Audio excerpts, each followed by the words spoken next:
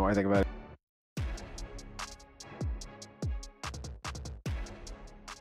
Wait, All right, we're back with the Codcast Friendly Fire. We got Dashy today. Let's go. Welcome. We were just talking about it, dude. This is the OG show.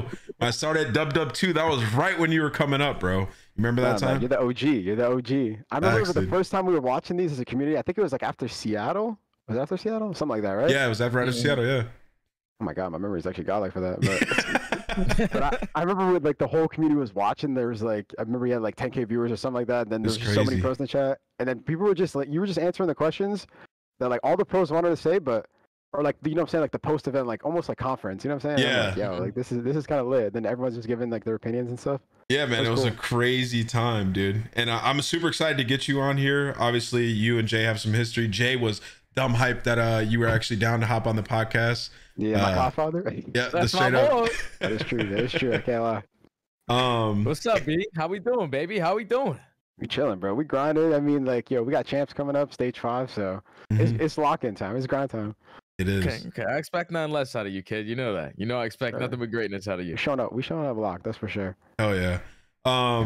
So as you guys know how Friendly Fire goes, we're gonna talk about like his life, his COD career. We'll get into the topical stuff, which means current events later on in the episode, and then Friendly Fire segment at the end. But Jay, why don't you just start it off, man? Let's get it going. Yeah, man. I just want to, first of all, say thank you for coming on. And before we get this interview, bro, you are a superstar in our league, and you know that from top to bottom, bro. So it's an awesome experience to obviously have you here. I've known you for a long time, seen you come into the community, so it's just crazy to see how you've grown. But let's start this one off, my brother. All right. So what is it like in the life of Dashy, bro? Like, what is life like for Dashy, bro? Talk to me. Honestly, every day, it's nothing crazy. I literally I get on an hour and a half before scrims. I get to the studio. And I mean, I get some breakfast for the most part. Today I got McDonald's breakfast. You know how to I had to go offset. You know what I'm saying? Hash brown? Yeah, absolutely. 2 hash browns if you want 2 of them, because one hash browns slap. Yeah, not egg McMuffin. But every day's pretty consistent. I get here an hour early. Like to warm up for about like half an hour. I usually just scrub. I play COD a lot. It's like probably around like 10 to 12 hours a day. Yeah. And I'm here for a while, so I don't really got time for anything else. So. Wait, Brandon. Do you have a roommate out there, or you got your own place? I don't. Yeah, I got my own place. How long have you had your own place for? I guess like this is my 3rd year, but actually no. And when I was in LA, I was living with Tej, but which that was so trolly the more I think about it. But it was not. No, we were not meant to like room together for sure. But yeah. But here I've been here for this is my 3rd year living alone here. How obviously, because prior to that you were living at home like with the fam, right? And when you were out, and so how is it like? Do you feel like you fend pretty well on your own, like being in your own place, like? At first it was definitely different. I'm definitely used to. I'm spoiled back home. I can't lie. My mom does my laundry, just the default. She makes food. No problem with that. Yeah, then I'm like, damn, I remember being out here. I was like, yo, I gotta order Chick-fil-A or Chipotle. Like, I'm trying to have a home cooked meal. Like, I'm Lebanese. I want some salad. You know what I'm saying? Like pita bread. Like we got nothing here. So yeah. But it definitely took some adjusting. But obviously, it's part of life. You got to grow up eventually. Absolutely. So, yeah. Yeah. I just like probably the first week or 2. I was like, damn, like this is a little weird, but yeah, absolutely. Cool. Yeah, so like one thing I wanted to start off with, obviously talking about your life and stuff and how you're living, but also like your mentality. So like you are very like fun loving, you crack jokes like whenever I'm watching your stream and stuff like that. Just in general, it's just how you are. But you're also like fiercely competitive. Like when I watch you play other games, like Valorant, you're radiant you're just frying everybody. If somebody talks shit, you immediately got to clap them back. Like, and you do it with your gameplay, which is fire.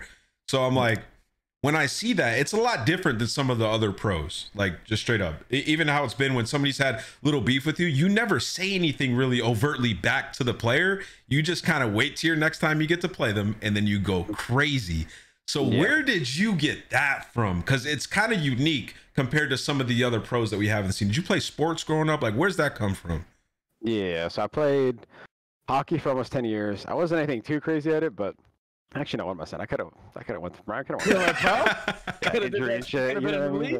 been on Toronto, baby. Yeah, I could have been on the Leafs, baby. It could have been the center, but well, all good though. They're doing good right now, so we'll let them rock. But I don't know. I'm just super competitive. I think it's just I hate losing. Like I think Damon said this once, but like I just hate losing when I like winning. So I just whenever I lose, it pisses me off. Honestly, it just motivates. It motivates me, and I don't know. There's just something about like I've only won 2 events, but there's something about like tasting it. It's just like so like it's so like I don't know. It just drives me. So probably just that. Jay, what is your mentality like when you're losing? Because some people react to losing completely different. Like, do you just sit there and cave, like go to your room, turn off the lights, throw on some Marvin Gaye by Drake, or like you the guy that instantly goes back to the vase, is just like, yo, we messed up here, we messed up on this, like we're instantly That's gonna be not able to always fix good this. though. Like what? Yeah, no, it's not. I'm just wondering what's his aspect. Like, how do you take losing? Like, what's your ritual? I guess it depends. If it's a league match, like I'll just be pissed off for like 30 minutes, and I'll watch the VOD back and see, like, you know what I'm saying, like. Well, I don't think we do it as a team because it's just too fresh. You know what I'm saying? Like, especially like the day of.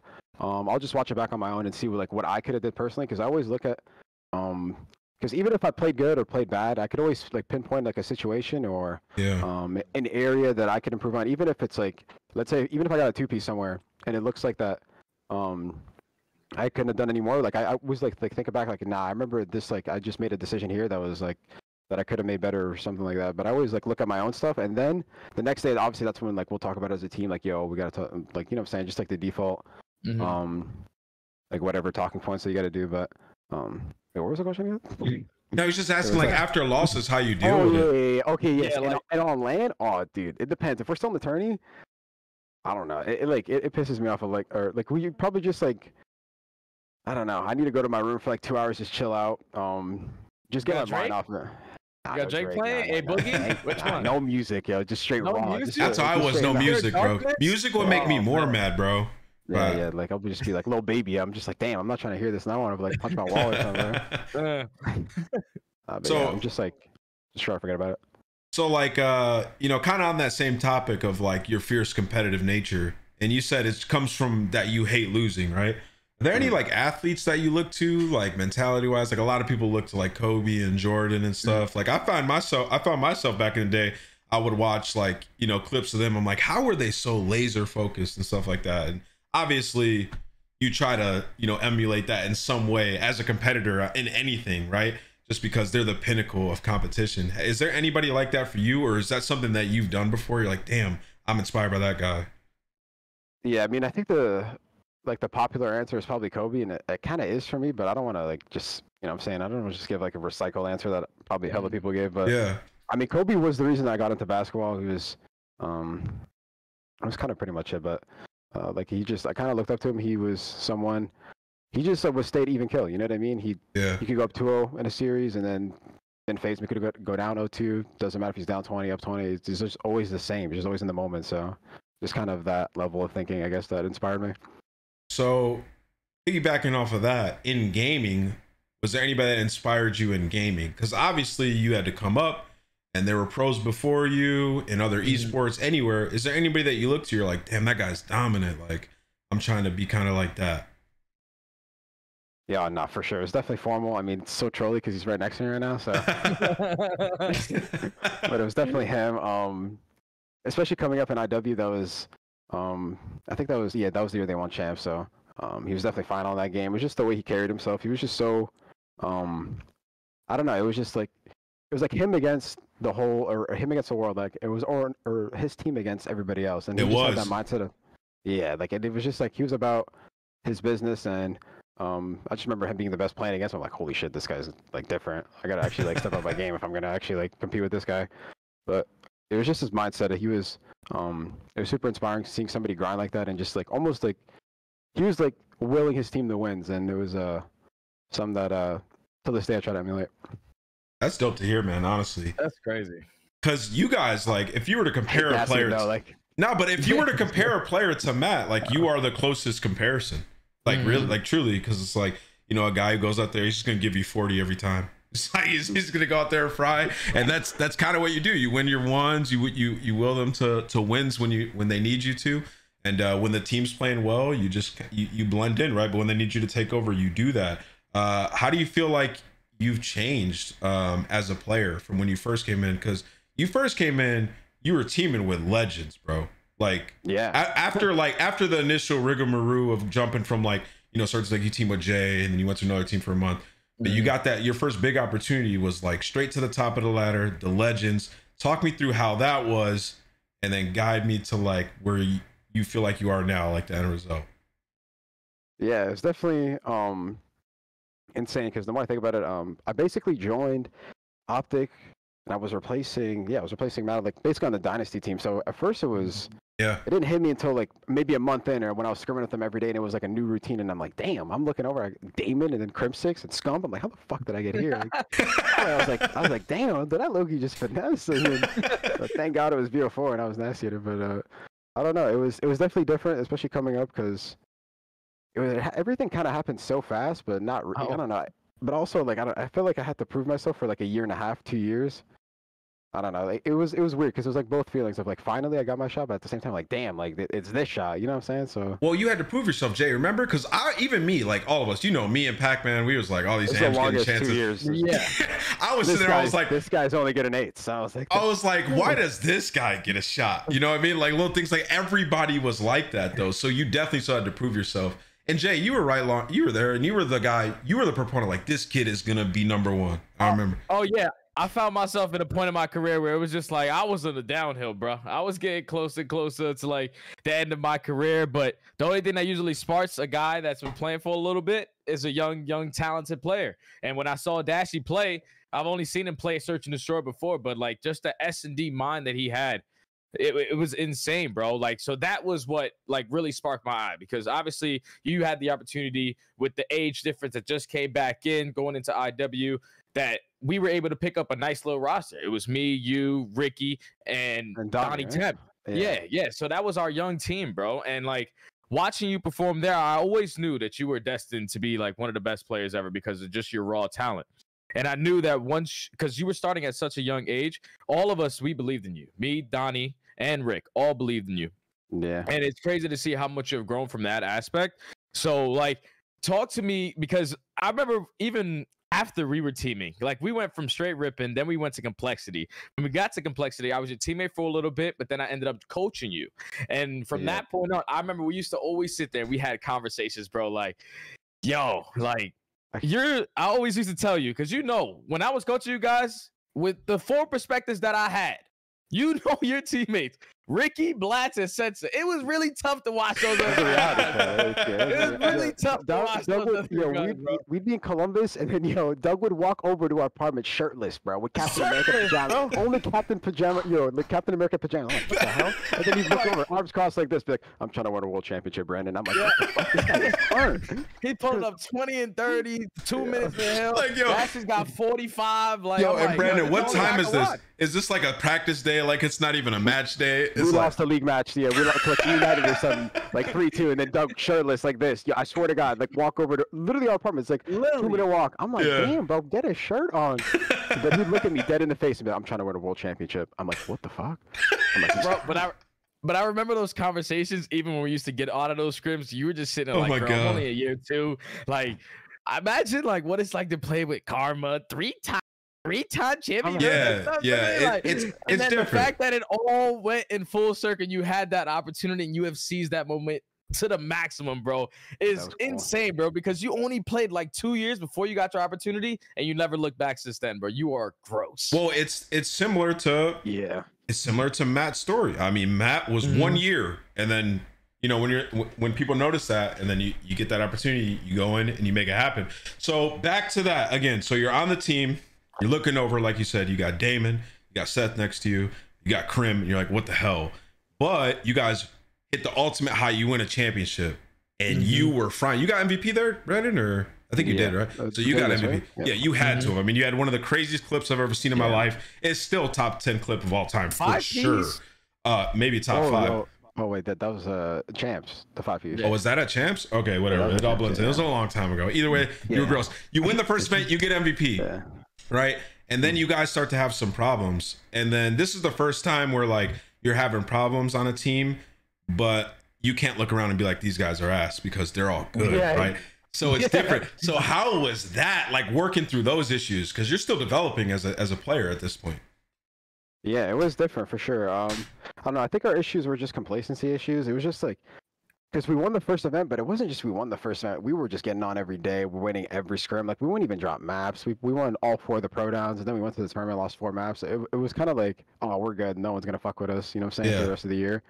And then obviously we took a 3-week break after we won, and then like the beginning of January hits because it was like the beginning of December Vegas, and then like New Year starts. My visa. That's when the whole P1 thing happened. So I missed the first couple league matches, and then Tommy had to fill in. Mm-hmm. And then I guess from that point on, we just never. It felt like we were always a really good team that could win because we got third like 3 other times, champs, Anaheim, and London. But we just like, I don't know, we just didn't have that same clutch ice that we did at the first event, and then we'd lose. Our S&D kind of fell off towards the end. Our HP wasn't as dominant, and then that's all it takes just for another team to catch up. And then 100T just kind of got the better of us. I think towards like the last 3 tournaments or 4 tournaments. What did you guys get? They were shitting on us. What did you guys get in Miami? You guys, I remember you guys being we were 06. 3-0 by LG, 3-0 by Thieves. We didn't even do anything. We got thrashed. I don't even think the maps were close. No bullshit. It's crazy because I mean, well, like, you know, it's like not crazy, but at the time it felt crazy because like you look at that roster, like in the beginning of the year, they should win everything. But in retrospect, and you look back and you're like, some of these guys were kind of at the end of their careers. You know what I mean? So, and you were dealing with a lot of like community backlash during this time. Like people were like, Brandon's the like, what's this guy doing? This and that. And obviously during the time that's hard to deal with. How did you go through that? Like the green wall, like you went from complexity to the green wall and you won the first event. So love was maximum. And then y'all started to lose and they were coming for your head. I remember. Yeah. How you deal with that? Nah, it's crazy because when you're on complexity, you lose a tournament. It's like no one even knows. You know what I'm saying? I go on Twitter and it's like people are tweeting me like, yo, you got those new Jordans and shit? I'll be like, damn, what's up? Hey, I just lost 3-0 like 30 minutes ago. No one even knows. You didn't even peep it, huh? You didn't even look. Yeah, good looks actually though. Holy shit, we got smoked. But on OpTic it's different because obviously the first tournament, I mean, the first 2-3 months I was on the team, that was just like the viewership's insane. Yeah. People are going to your stream just gassing you. I mean, we won the first tournament. There's just nothing but gas, literally. It's like the only thing you could see. And then obviously once you start going through some turmoil, like especially as a team, that's when you start seeing like, damn, is this the fan? Like, I see what you guys are talking about because I remember Krem's like, yo, listen, bro, don't open your mentions after a tourney if we lose. And I'm like, fuck, bro, this guy's tweaking. I'm like, yeah, we're good, bro. But then like literally the first tourney, it's like, dude, drop this guy. I'm like, we just won last tournament. I'm like, I know, yo. Yeah. I think our 4th, we got like 12th or 8th or some shit like that. Or top 8. It was top 8. And then we were just getting cooked because I'm like thinking, the fans are going to get it. Like, it happens. We're not going to win every tourney. It's 6 for 6. That's just delusional. And then they were like, nah, what the fuck? We could prosecute. I'm like, yo, what the fuck? Yeah, I'm like, yo, we got to lock in, bro. These guys expect greatness. So, but I'm like, so used to it now, but I know you're used to it now, but I'm trying to unpack it a bit because I can't even comprehend what it must be like. Because whenever my Twitter's going rogue, or whatever, I try to ignore it. But obviously, it's 10 times more for you. So like on a real note, like when you get off and you see all that, do you look at it? And if you do look at it, does it not faze you at all?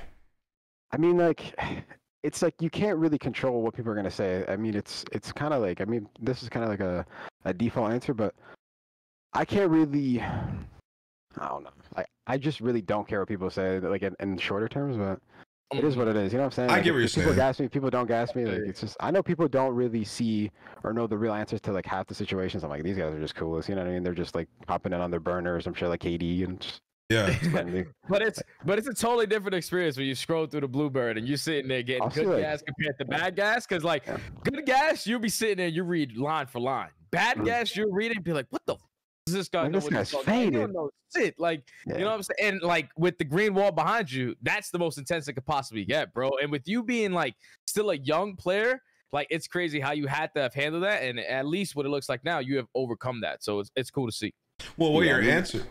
I was just gonna say what your answer like kind of gave me was just like pure confidence, like because even in the replies, like you said, like I just read, I'm like this guy doesn't know what he's talking about, which is. It's like, I don't try to prove anybody right, especially because it's like, bro, like you don't do this every day. You know what I'm saying? You don't see anything, so it's like whatever. Like, and plus, like even now, like because before I would like see like bat or like whatever. Let's say if we lost a tourney, I'd be like, I'm not going on Twitter or whatever. But like now, it's like even when I see good gas, I don't take either or as like a Like, you know what I'm saying? I'm not gonna just take the good gas and not take the bad. I just don't even. I'm like kind of even with it. I'm like, whatever. It's like it is what it is. Yeah. Oh, that's what's up, man. That's a really good mentality, especially for somebody in your situation. All right. One last thing about like that team you had, obviously, with the GOATs first time in OpTic. What is like the biggest what if moment you feel like you had with that team? Could have been a tournament or maybe with the even BO4 team, right? Yeah, or maybe even just like surreal moment. Like what was a special moment with that team? Ooh, a special one. I mean, just teaming with them, just especially the first time I met them in person, because I don't think we ever met, or at least spoke to each other in person, especially at Vegas. I don't know. We had a pre-line before that, but just sitting down next to them and then seeing, I mean, who were my teammates? You know what I mean? It's the dynasty. I'm looking at Krem6. I'm looking at Karma. I'm looking at Scump. TP's my coach. I mean, obviously, me and TP were talking about teaming. So at first, it's just like, I don't know. It's kind of just, you're kind of just going, you're just like living in the moment. I'm just kind of going through it, but when I think back at it, I still remember there was a day I'm like, damn, what the hell? Like, I'm actually teaming with, like, it doesn't feel real, you know what I mean? But yeah, I didn't want to like overthink, and you know what I'm saying, and just like let it, you know, affect me in any way. So you just kind of just lock in and kind of just not think about it too much. But I don't know. At first it was different, especially teaming with like Damon was the one dude I was like, damn, that's the fucking goat. That's you know what I'm saying? 3-time, bro. That's the 3-time. Because he didn't talk about it. Yeah, nah, he's the original 3-time. You know what I mean? The original. DB3. Something like. Would you? He wouldn't talk often, but when he did, he would say some like. You'd listen. Some wild shit. Yeah. But, so why did you have him run? What was it? Grapple hook? Wait, he ran grapple. Why did you guys put him on grapple? Because you know how Damon is. A lot of people know this about Damon, but at the beginning of games, the first month, he's like the best player in the game. Yeah, he finds out everything, every nerdy thing. Like the grapple was new to COD, so everyone's like, "Dude, how do you even play this?" But Damon took pride in like, "Bet, watch this shit. I'll like master it." And he did. Like, you know, no bullshit. Like he was like on Seaside, he'd go outer like Spider-Man. I'm like, damn, bro, he is montaging right now. Yeah. But then after once people started picking up and like, you know, the good grapple players got better and better and better. Yeah. It kind of hurt us because he was kind of like a Maddox, like, and he wanted to run like an ICR type of role. So then, obviously, you want one of your SOGs running a grapple, ideally, just because it doesn't take off like the points, and then they could also like, you know, what I'm saying, I remember that. Yeah. Yeah, that's why United was fine because they had Simp and Abizi on that shit. But so Brandon, so there's been all these rumors, obviously, of like Damon wants to coach, and like how you guys have such great chemistry. Obviously, we don't need any intel or anything, but I want to know: would you enjoy having Damon as your coach? Like, I feel 100%. Like you guys have great chemistry. Like, how do you think he would help you guys? And just talk me through that a little bit. Obviously, it's been a talking point. I would love to have Damon as a coach. I mean, I think all of us would too, but I think Damon wants to coach us when he's hammered, because every single time he gets 2 or 3 drinks in, he's like, "Dude, Bruce, I can help you with control, man." And then I'm like, "Damn, yo, Damon, I'm down." And then the next day, it's like he's a ghost, bro. He's like, "Nah, fuck that shit." He's like, "I ain't waking up for this shit." He's on Rust.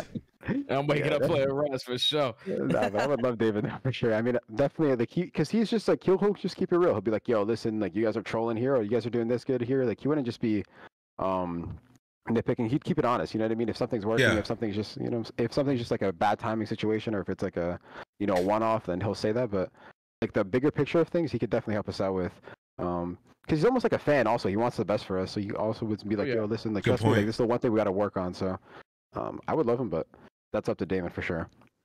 When it comes to like Damon as a coach, it sounds like you would love having somebody who, you know, is watching and stuff like that, but maybe not always after map or after series saying something, just like when they notice something that is like glaring or bigger picture type deal. So that leads me to the question of like, what would you want out of a coach, like ideal situation? Do you think it's like needed on a team, or is it something that you feel like you don't exactly need, like you can figure out yourself? I don't know. I'm kind of like on and off with a coach. I mean, I wouldn't mind having a coach. I mean, the past coaches I've had, Jay, Teep, Rick. Was it Rick ever? I don't even remember. Maybe Rick for a little bit, but actually, no. That might have been Cap. But yeah, Rick was. I don't think Rick was a coach. It was Pac-Man. That was one of them. Pac-Man. That was so true. Well, you've had so many coaches. He'd be like, "Cap, you're faded." He's like, but. But like all the coaches I've had, like I had no issues with them. But it's kind of just one of those things where I don't think it's really needed. I mean, JP, what he does for our team, is phenomenal. I think what he does is, I think he'll still tell us like situation like you guys are trolling here, you guys need to like work on this right here, but then he kind of just like helps us out with with analytics. He'll just be like, yo, listen, like 80% of the time like we get broken here, 50% of the time we're like we're only holding this. So it's kind of just like okay, we got to work on this like just the math just says it, you know what I mean, like the numbers say it, and you can't really argue that. But with the coach, it's kind of, unless they're playing the game every day and then they're updated with what's meta, what are like the good updated strats, just like the default like things about like COD, like how, because every week it's changing. I don't know. And every year it's a new game. Yeah, literally. New stuff you gotta learn, man. And there's like, I don't know. So I feel like it depends on the coach, but I don't really think it's needed in COD because I feel like COD is such an in the moment decision making game. Like it's so situational. Like you can get into play 1,000 different times in a certain situation, and they could play out 1,000 different ways. You know what I mean? Like you get one shot here. I don't know. Like there's just so many like different things I can think about. But a coach can mean different things too, right? So like technically, like JP is like your coach, right? It's just a different process, I guess. Go ahead, Jay. There's like two different ways like to view a coaching thing, and sometimes it works for certain players, sometimes it doesn't. Like when I was playing, obviously I had Rambo Ray right next to me, which was your former coach. He's a great mind in Call of Duty, and he was just able to sharpen my gameplay with like stuff that he wanted to do. But now in a different situation where other coaches, like you said, if you're not really playing the game, you don't really know all the situations. And then for a team like your team, where like you have like the movement king and Shotzzy, you always have Huke moving around. You guys have so many different plays that like all these situations can play out completely different every single time. So it's not in the situation where the coaches are going to know the best play. It's usually the players that know the best play because they're playing the game. They're in the moment, So it's good to see that you guys, obviously everything that happened with you guys and your coaching staff, that you guys have completely let that go. You've made incredible process through your team improvement, like with your roster, bro, and like you're one of the best hardpoint teams in the game, if not the best. So continue working. And it's not even one of those things where, because like I know the stigma is like, oh, they just want to run around and just get kills and just like not have rules and just like basically have fun. But it's like, bro, like of course we want to have like, I'm saying, like a system and like what we like to do and how we like to approach things just so it's consistent, but we're not like restricted, because before it felt like we were just restricted, like, yo, like do this or like you have to do this, you know what I mean? This is a mistake otherwise if you don't. So it's kind of one of those things where now you're not second guessing, but you're like, damn, like if I do any other play, it's just going to be like yo, like watch this, you know what I'm saying? And I'm like, bro, this is pointless, you know what I mean? Like it's like almost like you're not allowed to make mistakes. And when I don't believe in that. I feel like in scrims you should be able to test limits, try things, like try a setup, try a different, like you want to push this, go for it. You want to see this hold, if it works, go ahead. You know what I'm saying? Like you shouldn't be like confined to like a box almost. I felt like we were just like almost on the leash when we were playing and we couldn't just get creative. And I feel like that's just how the best players and the best teams just like get better, honestly. I mean, situationally like, making plays, I don't, I didn't want to, like obviously, like again, like it's not about like, oh, we just want to run around. I feel like it's just like, I don't know, a little fugazi, but whatever. No, I mean, it's clearly showing in the results like that. You guys are next level. For you, Brandon, is this the first time that you felt like you're kind of like free, like because you've always, like you just said, and you just listened off all the coaches you had and stuff like that at different teams. Is this the first time you felt sort of like free on the map to be creative, to be like, hey man, maybe we should try to do this, guys, and like people actually giving it their best effort? Nah, like I feel like I've always had that mindset, especially for the majority of my career, but recently probably I'd say out of that, but majority of my career now, it's been usually kind of how it is now. I kind of just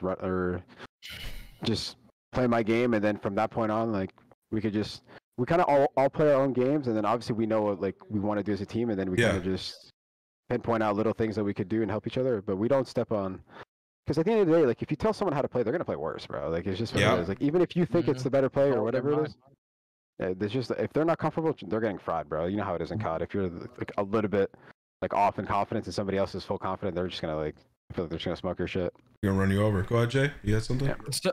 So Brandon, you've been a superstar in this league like for a really, really long time now, and that usually when you have that superstar title to your name, it comes with championships. You won your first one with your OpTic roster, and then it took a couple years for you to get back on top. What was that like, that whole process of just consistently losing, but wanting to get back and like having to go through that when you are such an unbelievable player that you believe in your mind you should be winning? How were you able to deal with such tough and getting better in the middle of it, and then getting better and then eventually rising back on top? Dude, I don't know. It's still hard now because obviously I want to win every tournament. I mean, we got second at the past 2, and it definitely sucks. But yeah, like, I don't know. I feel like it's one of those things where it comes with competing. You know what I mean? There's highs and lows, and definitely had my share of lows, like a lot more than I wanted. But I mean, to finally win again after, I don't know, it was like 3 years of just grinding, wanting to win. You know what I'm saying? Just consistently innovating, me developing as a player, trying to do whatever I can to be a better teammate every day. It meant a lot. I mean, I'm still trying to, like, I'm not even close to being the perfect teammate or the teammate I want to be. So it's still like a lot of things I'm working on daily, but it's a process. And honestly, I just have fun with it every day. It's just what it is. Like, I kind of enjoy what I do, so it's easy to make the improvements in the areas I know I have to. So, what do you think are the areas from like in the beginning of your gameplay to now that you have improved drastically, and then from now to the future, the things that you were working on to be that better teammate? Yeah, I think at the beginning of my career, I was just so used to just having to do it all. I mean, like, I don't want to sound like cocky or anything, but it just felt like if I didn't like do a lot, if I didn't get like a 2 or 3 piece, for example, on like a hard point hill, I was like, bro, like we're getting broken on this. So if I just want 1 point, especially with Ricky and Censor, you had to get all 4. Yeah.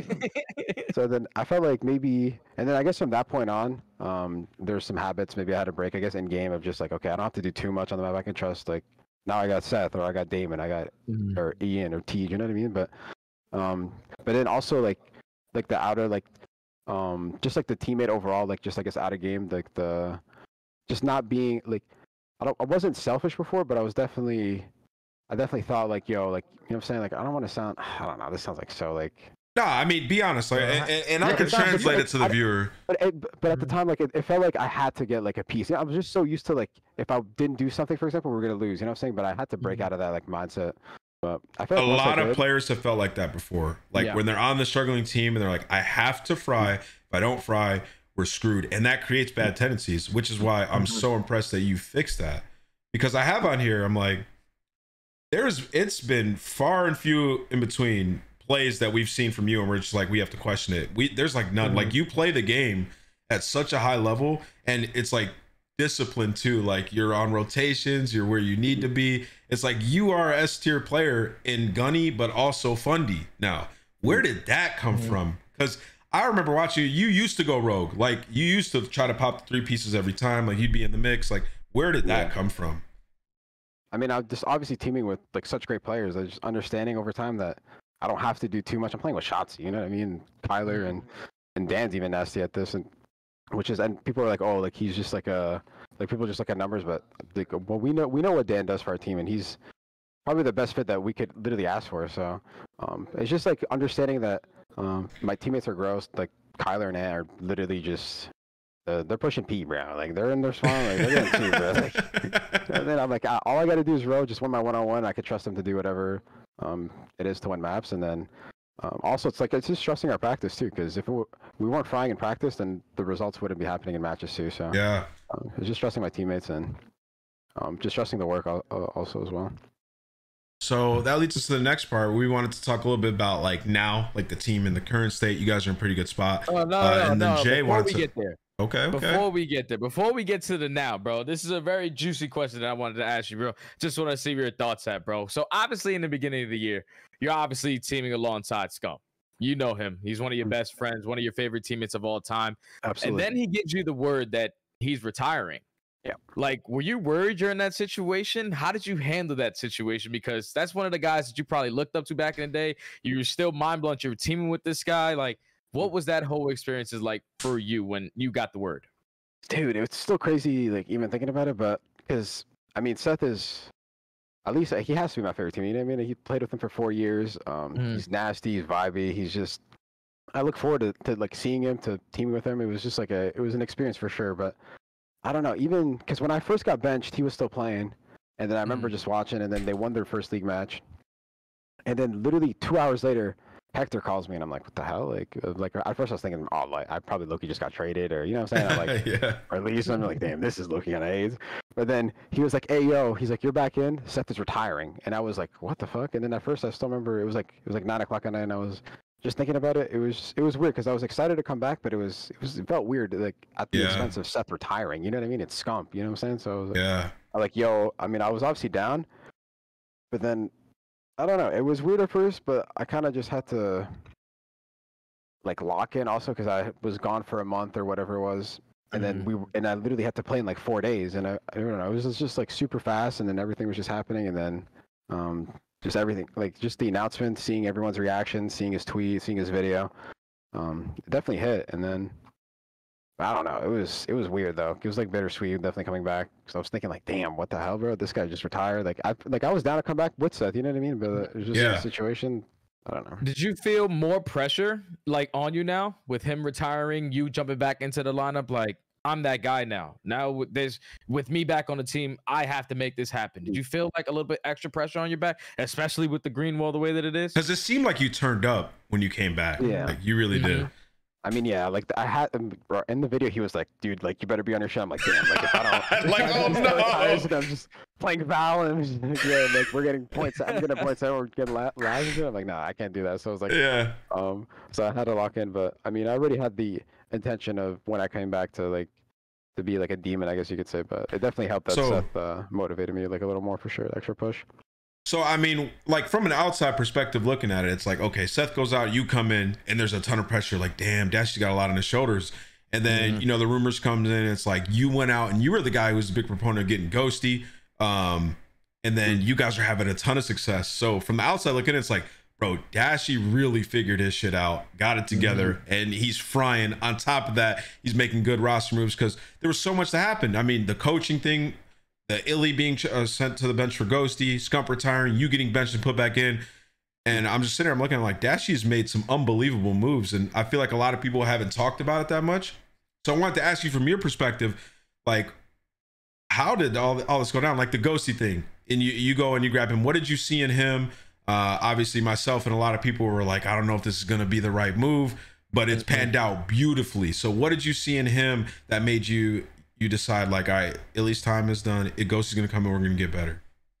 Yeah, so I still remember it was after Major 2. Our team already talked about kind of making a change for Ender, and then we just had to figure out, because Ender is a really hard player to replace. I mean, what he brings to a team is you can't like quantify. You can't replace it with just pure stats because what he brings to a team is I don't know. He just brings everyone together, make sure everyone's on their shit, and he's also clutch as hell. So, Ender is super like just to find a replacement for him was hard. But I just remember talking to Haggy, and I was just like, "Yo, we need someone that's like just a list of like whatever Ender brought, like an IGL, but also good with respawn that could teach us a little bit, but because Ant wanted to kind of just not run around, but he was kind of doing the IGL before, and it was kind of like hindering his slang ability. So he wanted to lock in, yeah. And then obviously with Dan, and I kind of found out I was watching his VODs for like 2-3 hours, and then I was like, this is exactly what we need. Someone that's just playing the game correctly, that's consistent. It's gonna go hard every day,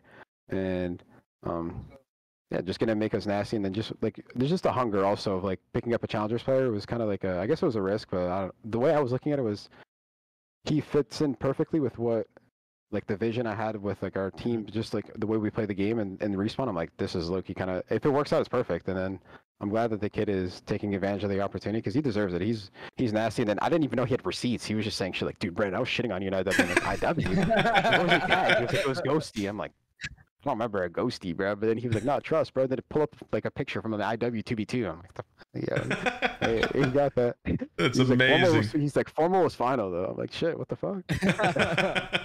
That's crazy. That's crazy to think about because like a player like Ghosty, like Ant said, we all gave him a little bit of slack because we just weren't expecting a challenger player to end up on OpTic. But you guys obviously made the right decision. And I think one piece that he really brings to your team that took you guys to a whole different level is just the communication level. Like what he's able to do for you guys in the comms, like Lando calls it all the time. He's like the human radar or something like that, or in-game radar. He's consistently talking. So like sometimes when you find yourself in that zone, like I play with you, when you're in that zone, you're just strictly slaying out. And like you're allowing exactly. You're just allowing him to lead the way, or at least lead the comms. You still know everything that's going on, but you're more focused on yourself. So Dan, for all three of you guys on your roster, because whenever you guys are able to be the individual players that you are, like Shotzzy, he's able to move around. Huke, he wins some insane gunfights. And you don't miss bullets. So when you guys are all able to focus on your individual play and then add a player who can take all you guys to the different level, I think that's what you guys did here, and it's been looking good so damn far. Like it's been looking great. Yeah, no, I still remember because I remember watching his VOD, but I'm like, I don't know if the VODs are enough. You know what I mean? But then I remember watching an 8 series because I remember Florida wanted to pick him up, and then he played even a scrim with them, I guess, as like a trial or whatever. But then I remember watching him play 8s, and he was just like He's a Tyler Fellow Jr. You know what I mean? Motorboy. Yeah, bro. Motor mouth, bro. Yeah. He's saying everything, and I'm like, yo, this is exactly what we need. You know what I mean? Just somebody that just consistently for every single hill, there's like a bigger picture on how to play the game, but he's not. You know what I'm saying? Like telling us what to do, but he's saying like what should be done. I don't know how to describe it, but it was like perfect there for exactly what we needed. And then it was obviously a chance, but and also we didn't have like, it wasn't one of those things where we could have got like a pro. We can't just get like Sal or some shit. Like, yeah, it's hard. Like, the pros, it's kind of also like he was like the best possible challengers player, I think, right? I mean, he had to. Who Ghosty? Ghosty, yeah. Yeah, I mean, he was fine at that point. The rest of them had gotten grabbed.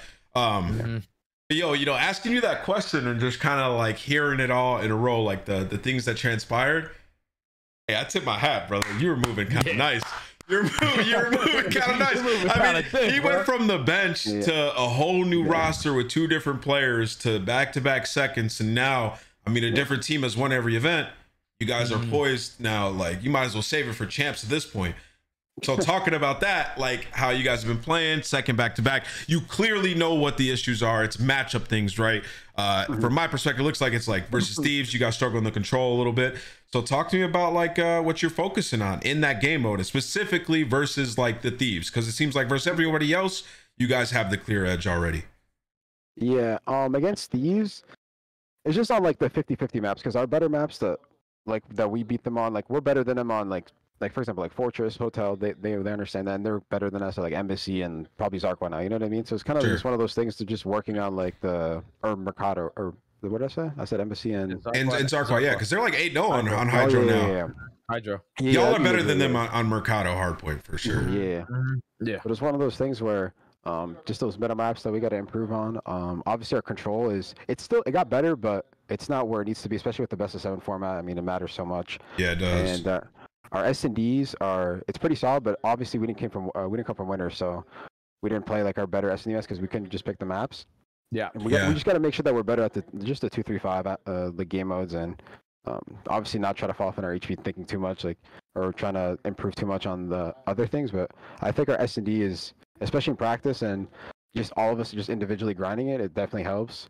Because it's one of those things where like you could be like playing it in scrims, but it doesn't play out the same in scrims. You got to play like 8s or tournaments or like wagers or whatever, just to get like people that are just wanting to win, just to see how it plays out. And because you got to play against, because when you play it in a tournament, people are just going hard. They're like camping, you know what I'm saying? It's way different, scrims, they're running it down, so it's just like not even like, so you can't like use that too much as like, oh yeah, we're getting like S&D reps when it really isn't like the same.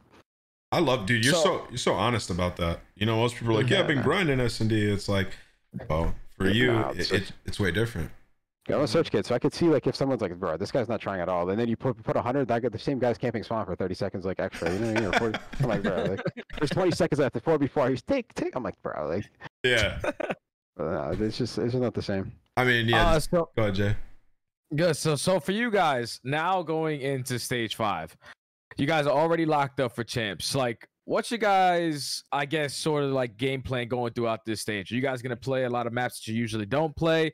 Try to expand your map pool? I know that Expo, you guys only played it 4 times, but if you guys are able to add that means you're going to be pretty good at all 3. So, like, versus these teams, since you're already in, and you're going to be playing some tough competition, you have some good matches throughout this stage. But, like, what is your guys' main focus? Is like expanding map pool, being the best team that we could possibly be in every single mode, in every single map by the time we get the champs. Yeah, obviously we want to improve on like Expo, especially because our hotel's pretty nasty, but I think everyone vetoes it against us, so it's definitely working on Expo or Silo. But I feel like our Expo is really good. It's just that when we played it against Thieves, I think Thieves are the only team that beat us on it, because we played it 4 times and lost twice to it. We beat them once on it, but that was we beat them once on it. That was just winners finals, but we lost the other 3. But I don't know. Control is just one of those things where, like, they're just a really good control team, so it's not going to be consistent. We're not going to consistently beat them in, if we were to play 10 controls, like 7 out of 10 or 8 out of 10. It's one of those things where usually we're going to split, and we just can't let them get like the 2 in the grand finals, for example. Like, we got to split that, or I don't know, find like an answer to that, you know what I'm saying, or just maybe not lose like the winners final so we have a veto advantage. Like, there's so many like things that we could like improve on, like I guess in like the head-to-head matchup against them. But it's one of those things where, like, because we improved on it, but we just can't lose 2 of them. Yeah, absolutely. And obviously, we've all been pro players here, and I think one thing when you reach to that high level, when you're going into these championship matchups, the biggest thing that usually tends to hurt you is an auto veto. And with you guys being the best hardpoint team in the game, the fact that you guys auto veto is Embassy hardpoint, is that a major focus for you guys throughout this stage? Because if you start throwing that throughout, like, people don't know what to play. We're playing at this stage. Are you playing Embassy? Sure. Finally, bro. Why you guys should be disgusting at that map, bro? Oh, for real. No, we should be. Brandon, but the thing you get to spawn and go top PD every life. Top AC, it's my favorite map. It's my favorite map for sure. But like, it's one of those things where we would have played it because we're good at it in scrims. Even the last stage, the past 2 stages, we're winning it consistently in practice. It's not like we're not like 80% or 90% like we are on some other maps, but we're winning like 70, 75. Like even sometimes like there's some weeks where we'll probably lose it once. You know what I'm saying? But it's one of those things where like what are we gonna play with? You know what I'm saying? Like our hotel, we're nasty at hotel. We want to play Mercado on Fortress. Yeah. Our Fortress is obviously like, you know, like people just veto it, and then then it's between Zark and that, and then our Zark in scrims is our, like, between all the 5 maps is our best map, so it didn't make sense to like play Embassy. But now obviously with knowing that Thieves is whatever, kind of just running the water and shit, like it's basically called, like, I don't even know. It's weird because they're swimming. They got the perfect stroke, bro. Well, Thieves is comfortable. Stroke and shit. Thieves is comfortable playing Fortress hardpoint, but they're not comfortable playing Embassy. I don't think so. So they usually they like Embassy, right? I think they like Embassy. No, they veto Embassy. I'm pretty sure. The Thieves veto Embassy. They have they like Embassy hardpoint. I think they like leave it in. It's one of those where it's like they're cool playing it, but they're not picking it. Mm-hmm. Okay. But with us, it was one of those things where we wanted to play Zark against him, but it's not even like they were that much like, because they're definitely nasty at Zark, but against us in the head-to-head, I mean, they just clutched up. They beat us by like 5 points and then 50 points, but it was just like small mistakes that even now, like, it was kind of a good thing that we lost to them, I guess, in the bigger picture, because they taught us, like, for example, like on some of our holes, like, yo, we got to make sure we're not trolling here. We got to rotate to this, or we got to not like throw our lives here. But it was like little things that definitely helped us even today, because we were playing it today and we were definitely making a lot of like the improvements that we were like messing up on at the tournament. So, but obviously it just sucks to learn it, like in winners finals and grand finals and shit. But I guess with Embassy, I do agree with you guys in like the aspect of like, bro, we should be nasty at Embassy. It's like the AR Fortress, you know what I'm saying? So you can kind of just like run around and like, but yeah, I'm looking at the Thieves stuff right here. They're 10-10 on hotel and they're 7-4 on Embassy. So it's like they're like 3rd or 4th best map. But they were vetoing it up until stage 3. They started to play it a little bit. They started to play a little bit, but they have been pretty decent on it as of late. So yeah, that could be something that helps you guys a lot going up against a team like them. But for you, who do you feel like is like your biggest comp going forward? Because obviously Thieves, you think Toronto's still like a matchup wise, a tough matchup for you guys? I think Toronto's always going to be a threat. I don't know. I guess with them, I guess they kind of just caught us off guard in Major 3. Yeah, it was Major 3, but I don't know. Toronto's always going to be a nasty team. It's just this game's super like series to series. You know what I mean? Like I guess Toronto. It is, yeah. Like I guess that like finals, they just got the better of us for the 2 hours they were playing. Thieves is always going to be a threat. FaZe, you can never count them out, no matter how they're looking. I mean, Simp easy sell. It's just like wait, they could spawn in any day and like. Pause there though. You say that, but you have absolutely fried Atlanta FaZe for like 2 years now, brother. And like, I'm not baiting trash talk or nothing. I just want to actually like get into your head a little bit about this. Like, why versus you guys do you feel like they fold? Like, or what gives you such an edge over them? Because first of all, you're dropping numbers. Like your series, you always drop numbers, but you drop numbers up against that team. Why, brother? Simply why? I think it's more our teamwork than anything. I don't want to just make it seem like I'm like 1v4ing it. You know what I'm saying? Because like those guys, like you need a team to be FaZe for sure. But I think it's just one of those things where we have reps just playing them even when we were all under 18 playing S&D tournaments and like BO3 IW, and then we just kind of just have a good under. Yeah. There's just so much. I don't know. It feels like it goes more like way back more than just like when we first came in the league. You know what I mean? But I don't know. Me and Sal, like we were like playing with each other when we were like 16, 17. Like we were kind of like an original duo. So it's kind of just one of those things where we know each other really well. That's a scary duo. Like it's MC, yo. Like that's like he's different, but yeah, it was one of those things where I feel like we know each other really well, and there's just like both teams are just like look forward to playing each other. But I don't know what it is. Like, to be honest, I don't want to like flame them because they're still got like, you know what I'm saying? Like, yeah, no, they are. They are different, bro. But like historically, so far in the season, they haven't been able to beat y'all. You're 6-1 versus them in hardpoint. You're 4-0 versus control. The S&D is the only thing you have negative versus the team. Like when you look at, like, you know, when you talk about Atlanta FaZe, they're some of the best players to ever play the game. So you always have to be on point. And for some reason, every single time you guys have played them, you guys have made it look easy. Like, I know you said it's the chemistry that you guys have, the tendencies you guys know because you guys were playing against each other for so long.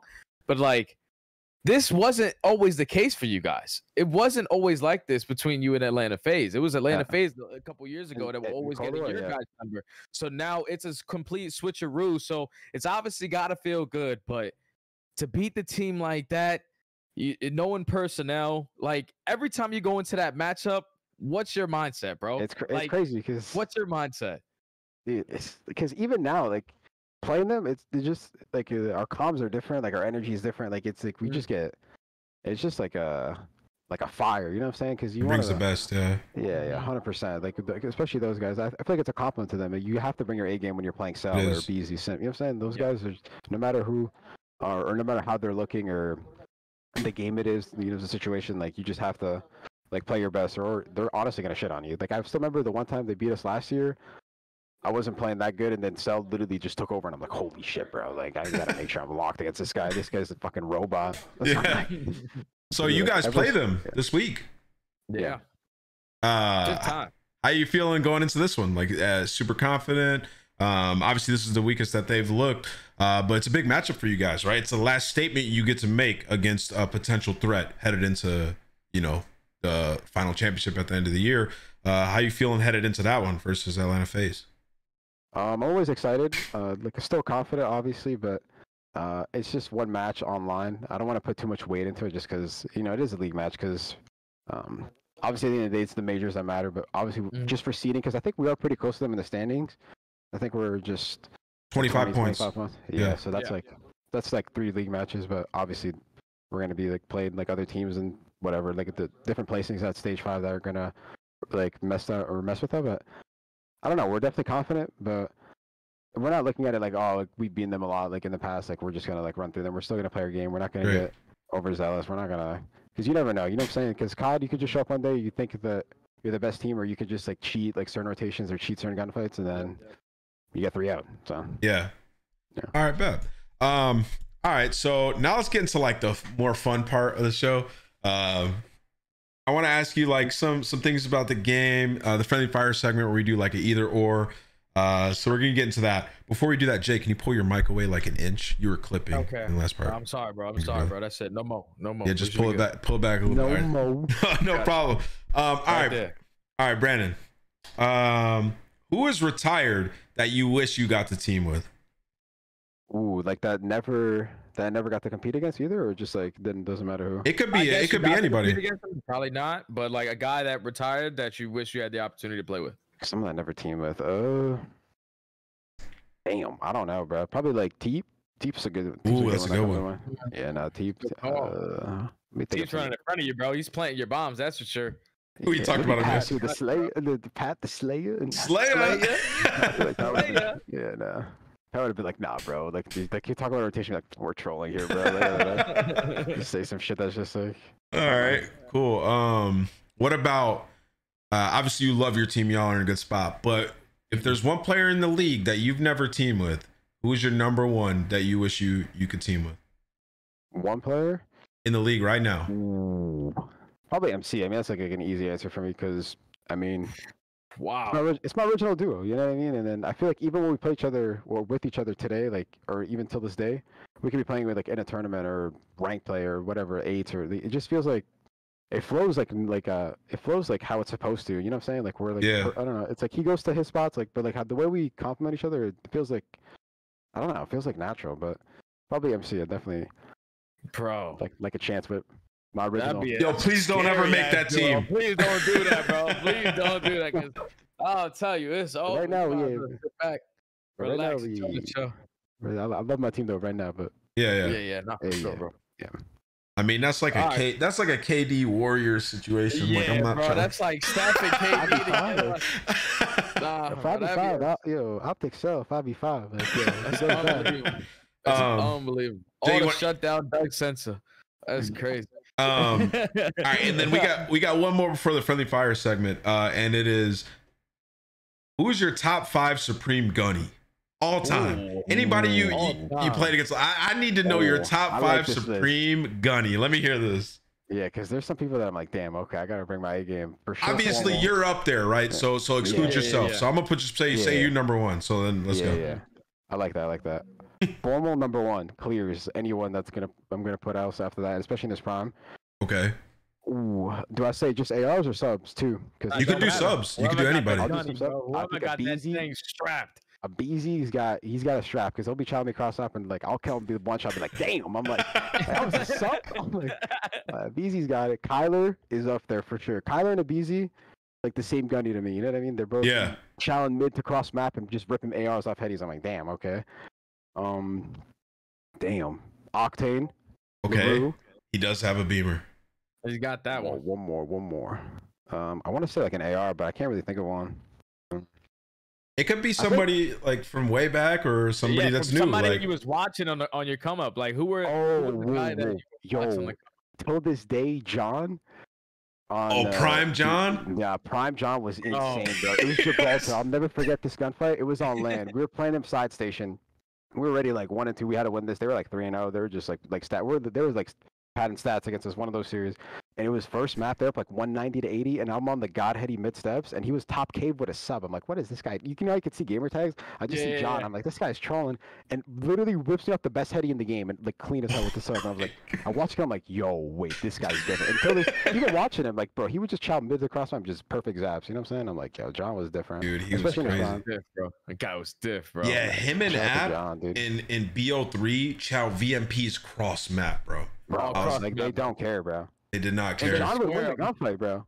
And it's on your ass off guard too, bro. Because you sitting there with an MA, you sitting there like, oh yeah, like, I got him, bro. But he's just sitting there.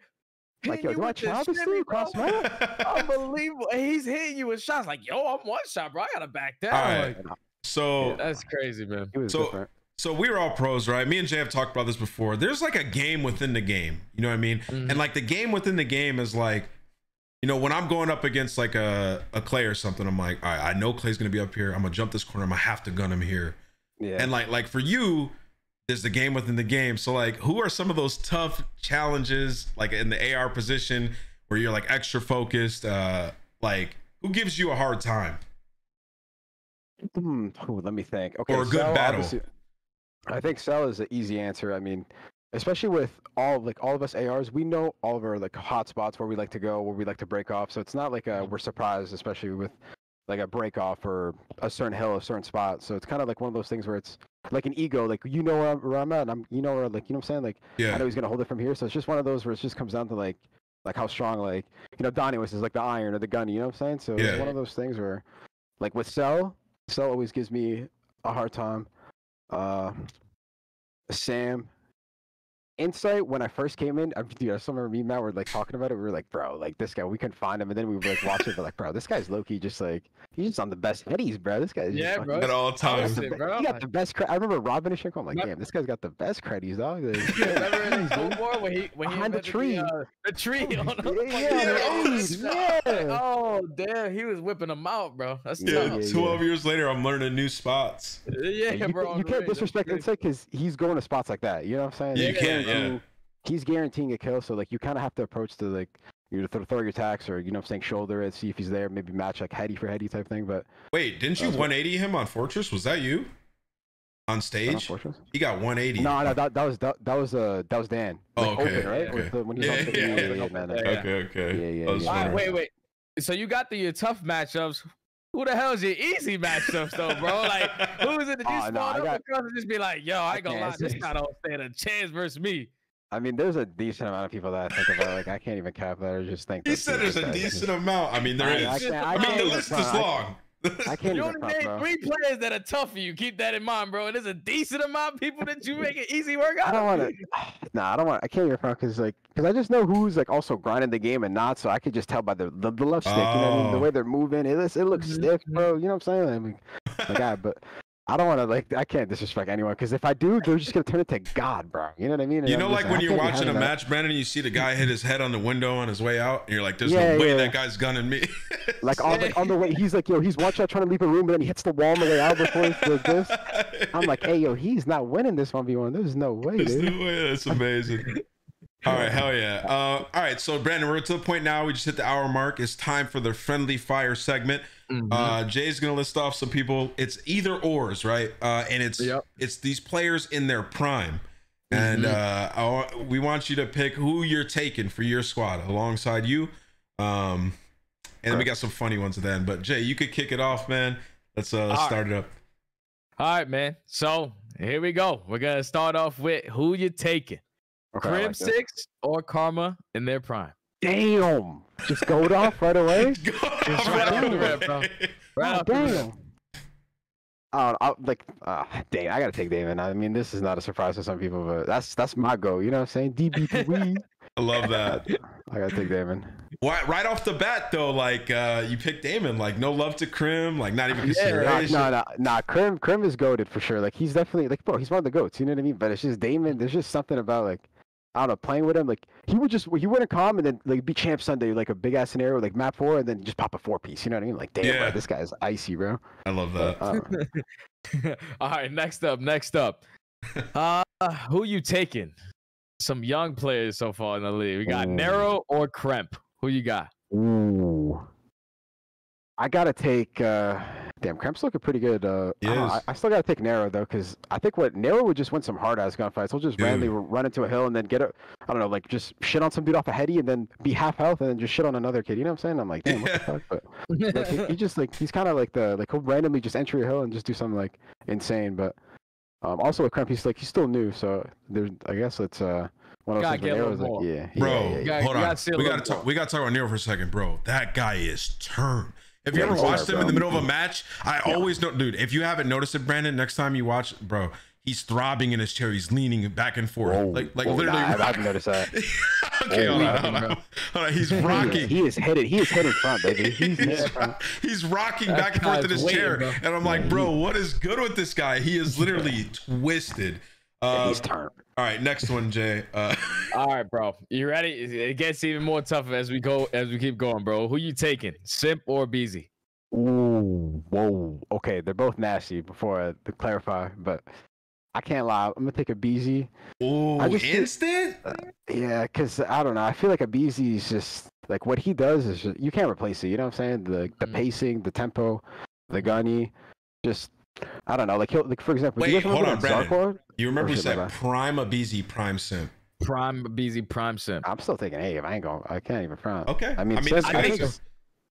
think a BZ, for example, at champs at BO4, no one talks about this, bro. This guy had a 1.3 grapple sog. You know how insane that is, bro? This guy's flying in the hill with a 1. Bro, this guy is getting 2 minimum every single hill, every single break. Grab slam 3-piece. Give me that. I'm out of here. He's different, and he's so good at S&D, bro. He's unbelievable too, though. Like it's not even like it's just like you're just comparing him to a BZ. I think a BZ is like he's like one of one. Like it's like him, like Ant. You know what I'm saying? Kyler, like Simp. They're all in like their own like tier of like they're all kind of just unique, I guess, to what they do for their teams and stuff. But that guy's different for sure. Yeah. Okay. I mean, we don't even gotta ask the next one. Yeah, I don't even gotta ask you. I just want to hear your answer, bro. I gotta hear it. Who you taking, Formal or Clayster? Oh, come on, bro. Like, I feel like to me, I think Matt, in my opinion, is low-key the GOAT, especially with what I know and like the conversations he's had. Like, especially obviously doesn't have. I mean, he has like the accomplishments and like the achievement. You know what I mean? But compared to like some of the people with 3 or does anyone have 4 rings? That'd be insane. No one's got 4 yet. No one's ridiculous. got 4. Wait, that'd be crazy, bro. The only one that stands a chance is Clay, right? Yeah. But Clay is goated too. Clay is goated too for what he like does for like all of his teams. You know what I mean? But I think with Matt, he's just different, bro. Like it's just the will to like just no matter the series, no matter the game, no matter his team, no matter the situation, it just feels like he's gonna do whatever it takes to win. So And he also in his prime, like I think he had like a 3-year stretch where like no one killed him, bro. Like it was crazy. Especially me, my first year in the league, I'm like, holy shit, like this guy's 3-year like, stretch where no one killed him. no one killed him, bro. I remember like screaming, I'm like, bro, these guys are winning champs. And then like 3 days later, this guy's hoisting a trophy. I'm like, okay, at least I called it. Like, dude, I know everybody. Yeah, I can't give Matt that supreme gas, bro. Yeah, bro, you were a teammate, bro. Like, it's hard, bro. It's hard, but like he was him, bro. Honestly, he really was. He was though, yeah. And he just had such a good mentality towards the game. It radiated of like he's confident.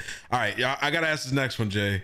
Yeah, you take over. Oh, you baby. I feel like you're gonna give an instant answer to this, but I don't know. Censor or Parasite? Ooh. Oh no, like damn. Prime Censor, Prime Haggy.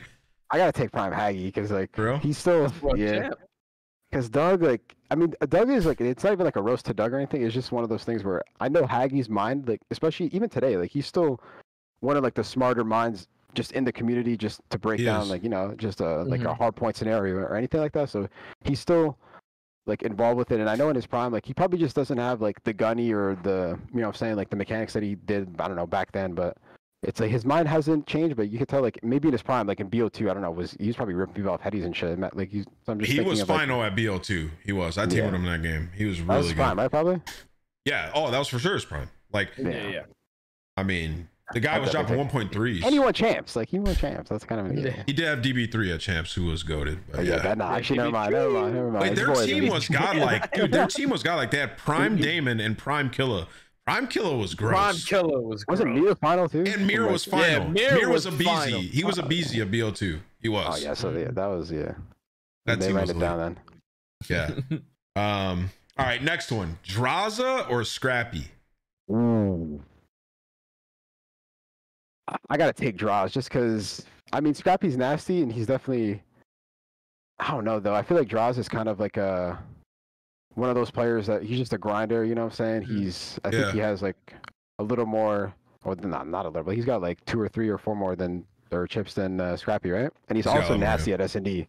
He is. Also really good at S&D. He's got a ring. I mean, it's kind of hard not to go with Draws. I don't know. He's just like he's like a rat to play against too. You know what I mean? Like he won't ever chow you unless he's like on a better heady or whatever. But he's kind of like what you need on a team. It's kind of what Dan does, but yeah, kind of really similar to Dan. Just speaking on that, do you want to put any of that to bed at all? People are saying that there's beef between you guys and Thieves, like Draza and you guys. But from the way I look at it, it just seems like there's no, like, it's not like real beef. It's just like a funny comment. Yeah, nah, there's no beef at all. It's not like one of those things where we see each other and there's like, yo, people got to hold us back and shit. But yeah. Hey, bro, you better chill, bro. Yeah, we're actually pretty cool. I mean, me and Dill will still talk to each other. Me and Draws, whenever we played each other, it's just like, we're cool with each other, and then Ken, like, we'll say what's up, but the same thing. But it's just one of those things that when you're competing, it's just in the heat of the moment. I mean, we're obviously like we're just like I guess looked at as like a rivalry just because it's like Thieves versus Optic, you know what I mean? And I guess it's been going back since BO4, but just one of those things where there's just a lot of like end game shit talk. I mean, especially with like Dan, he don't give a fuck, bro. Like, I love that. He's in game chat, bro. He's in game chat, bro. He's pressing Z, bang, and letting it. I'm like, it's flawless too, bro. Yeah. All right. And then I guess Draws is similar too, so it's just like one of those. All right. Brandon, crack aim or snaking if one has to be in the game and the other one isn't? Get rid of snaking, bro. What the fuck is this, bro? Come on, bro. We're just sitting here snaking. Everyone's like, good form. What happened, bro? There was snaking back in the day. Dude, this is what I was talking about this with somebody. I was like, I feel like the league now is just completely different. Because like I feel like back then, like people would know like something snaking is like in IW, for example. There were only one team doing it. It was the Splice, right? And then they stopped doing it eventually. But like it was just unanimously like, okay, this shit's insane. We're not doing it. You know what I mean? And then everybody, you'd go to tournaments, you wouldn't have to worry about it. Nothing. Like there wouldn't be, if somebody did it, it was like by accident. They were one shot, lay down, then they chowed. You know what I'm saying? It wasn't one like repeated type shit. But I feel like recently now it's just like, I don't know. It feels like more. I don't like, because obviously everyone wants to win and they're just having that mindset of like, fuck it, like, you know what I'm saying, whatever it takes for the win, but it's just more grimy now, you know what I'm saying? It got so grimy. Like, bro, I remember IW, like, we were like, yo, let's just not do it because it's corny. Because if I do it, he's going to do it to me and I just don't want to deal with it.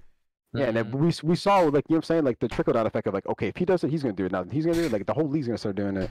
But now people just understand because like maybe they lost like a scrim by 10 points, you know what I'm saying? Because some dude snaked by accident because he was one shot. Then everyone's like, what the fuck, dude? And they start scrimming the whole, or they start snaking the whole other map, and then it just comes like he did this and he did that, and then I didn't even mean to do that. This is one of those things where it's like, well, honestly, it's on the game first because the game's got to fucking fix that shit. True. But we know they're not gonna fix it. But it's like one of those things where it's like people are like, I don't know, it's just champs. We're like, yo, imagine I don't know, these bro. champs like that. I do think the game has to fix it, but I'm also on the side of like, bro, you could not snake. Like, it's a weird thing. Like, bro, you're laying down and popping up over and over. Like, bro.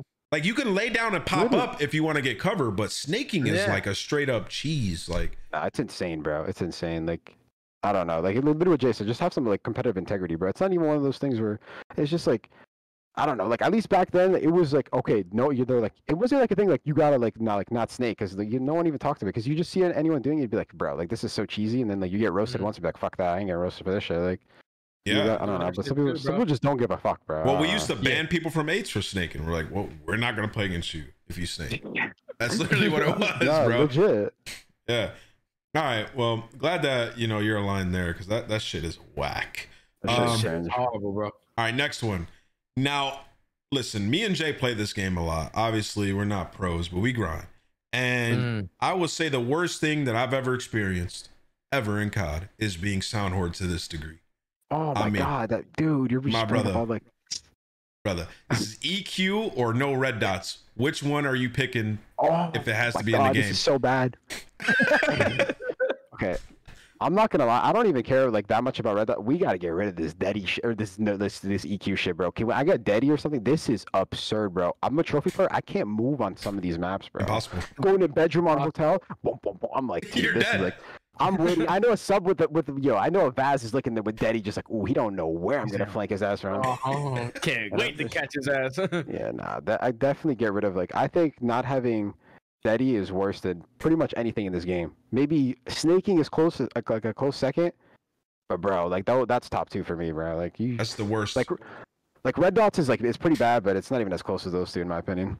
Yeah, because EQ, bro, it's like the guy got hacks on, bro. Like he's got wall hacks. He's got at least with no red dots. If you got good communication, you can make up a little bit with no red dots. You know what I'm saying? You can't stop getting sound hold, bro. So dude, it's so bad. Completely with you. No red dots. I'm with that. Bro. Have you thought about this? You're literally training in the hyperbolic time chamber, bro. When we go to the next game and you have dead silence, you're gonna be if we have it, hopefully. You're gonna feel that's a big if. Yeah, that's a big if. Or if they add it somehow, like, can you imagine the difference in how that's gonna feel? But anyways, on the EQ thing, when did you learn about that? And have people been using that for a long time? Because I heard that teams have been using it for like a couple of years. Yeah, for a minute. I got some info on this. Yeah, this is crazy. I feel like, I mean, I learned about this in Champs of Cold War. This is like going back. Yeah, this is going back a minute. But listen, just know that Krim, he did some investigation work on a team.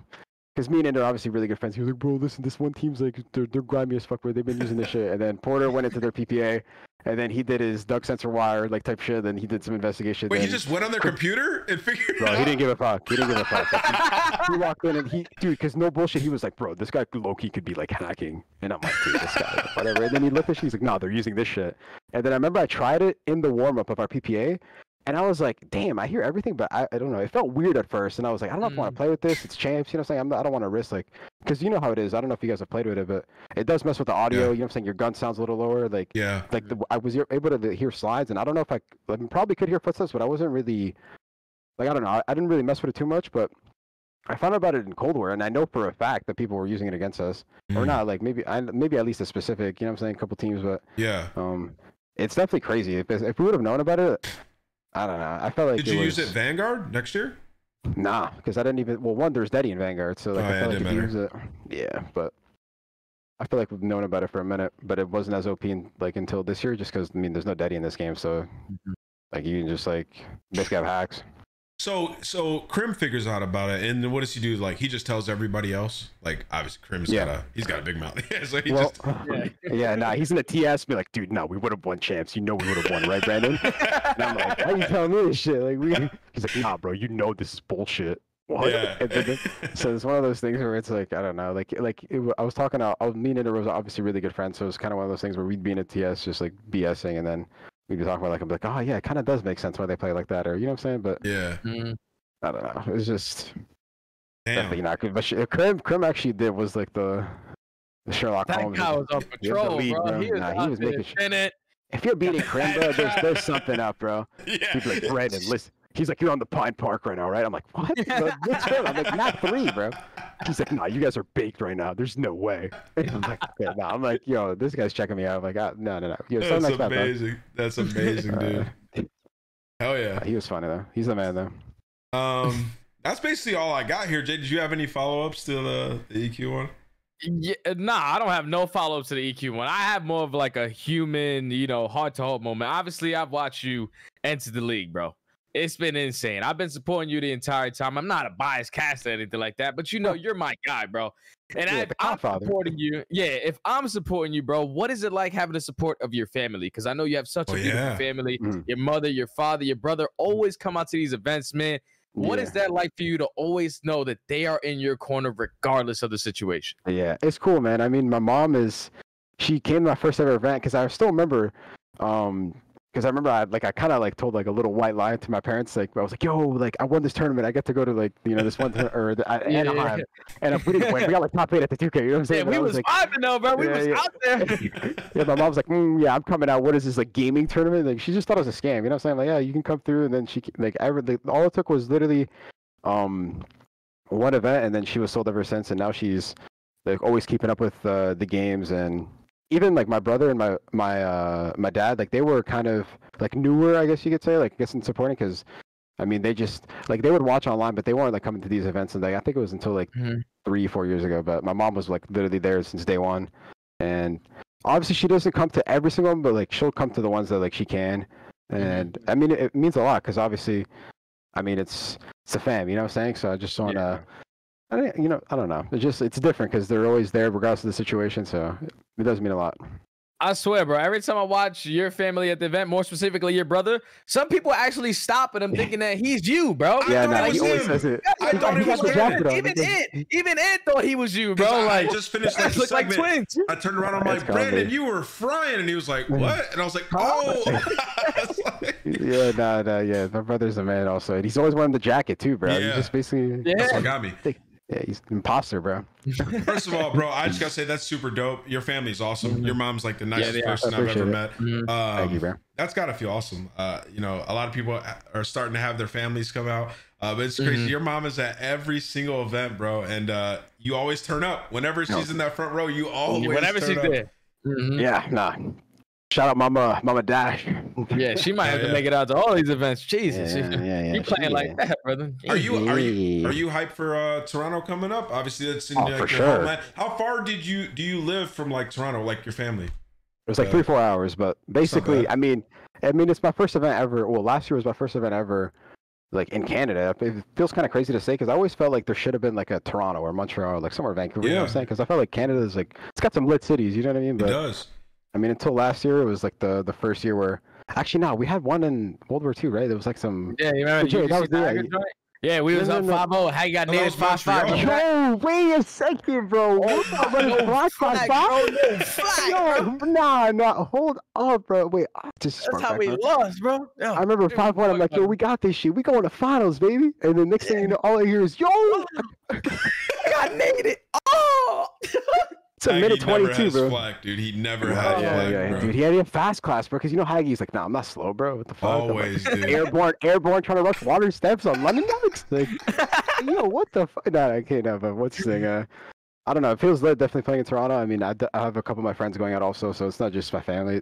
Honestly, just the food there's crazy. Just the vibe. I don't know. It's the motherland. It's home, baby. It's home, baby. It's home. Ain't nothing like playing at home, man. And Brandon, remember.